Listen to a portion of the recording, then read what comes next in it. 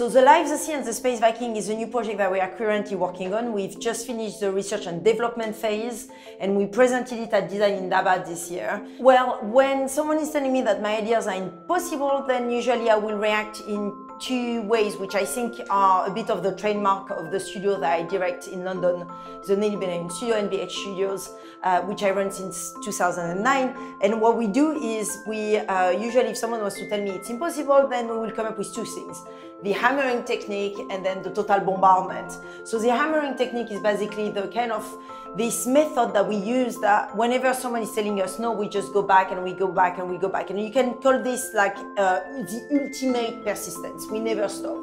So if you were to tell us no now, then we will just find a way to actually make the project happen. Then and we will modify power structure in order to do and manufacture that project. Then the other thing is what we call the total bombardment. In order to make things happen, we also collect, roles in various institutions, and we actually work with this institution to make this impossible project happen. So we develop a lot of collaborative work as well. And I think, going to your point about impossible is possible, like it contained that word as well in itself.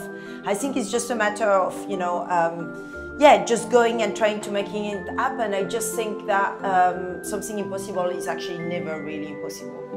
So the University of the Underground is a project that I presented at Design Indaba, in which I'm hoping that we are going to have a lot of South African incredible students to join, as well this effort. It's a postgraduate university who does MA and soon will be doing PhDs. We exist in the underground of the urban space. We exist really literally in the underground. We teach our students how to move from the underground as being the rats of the city all the way to the deepest scale of the social ladder. We teach them basically how to infiltrate and how to work together with public institutions in order to modify power structure, in order to modify the way that they are conceived, in order to modify status quo. And what we do is we try to actually rethink the role of designer as the one of can look above and beyond what is expected of them and actually maybe eventually become president.